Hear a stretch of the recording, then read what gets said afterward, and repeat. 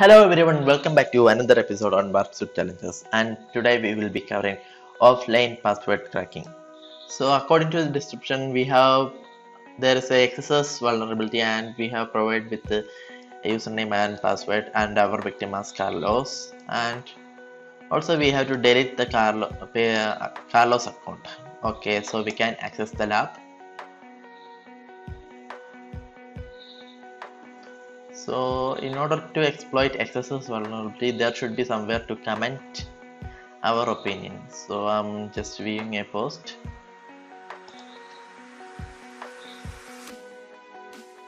Yeah, we can make our comments. So in order to test whether a XSS vulnerability is working or not, I'm using some scripts on error.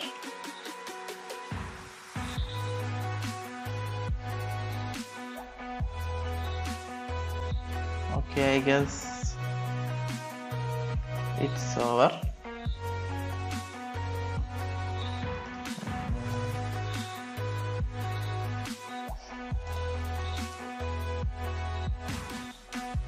It is posted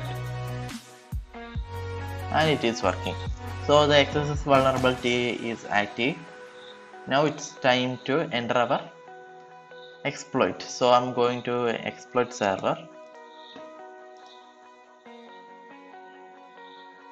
And here they are providing a URL to the exploit, so I'm just copying it and writing a new script.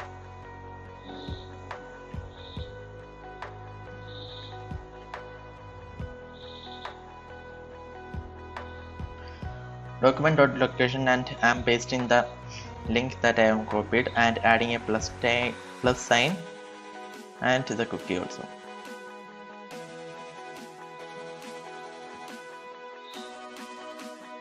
So this should work and should give us a error.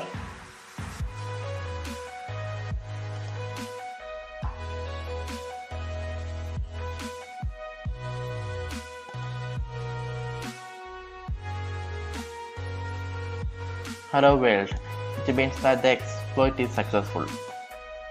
So we can go to the access log, and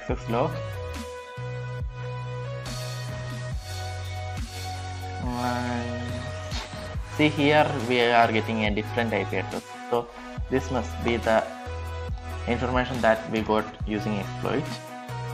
So here we are getting a secret key and we can see a stay logged in base 64. So I'm just copying that part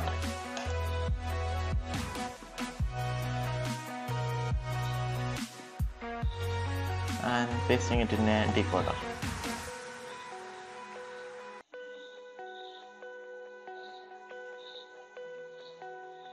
Yeah, it's Carlos. Decoders base 64, and we are getting a hash value. I'm just copying it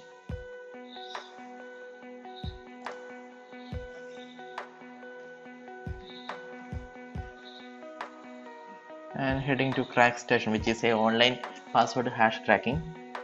So it is probably an MD5 hash. We can just check it.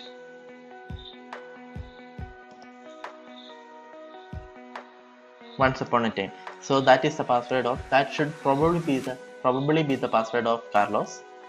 Anyway, we are going back to home.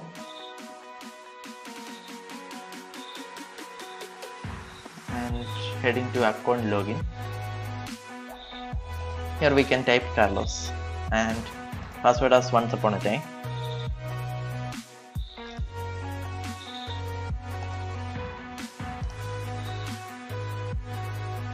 Hello Carlos. So we could successfully log in and head into my account section and delete the account.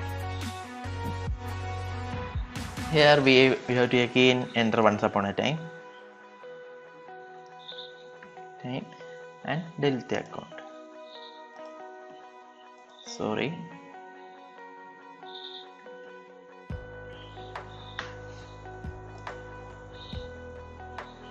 Yeah, solved.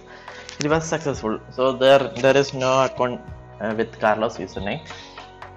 So everything is possible due to the exploit that the PortSwigger has provided. So if there is a vulnerability, we could still exploit like the way we have exploited. Only if the exploit is appropriate according to the parameters. So guys, our session is over, and if you like this video, show me some support, and don't forget to comment your opinions. Correct me if I am wrong or somewhere I have to improve. So see you in another video.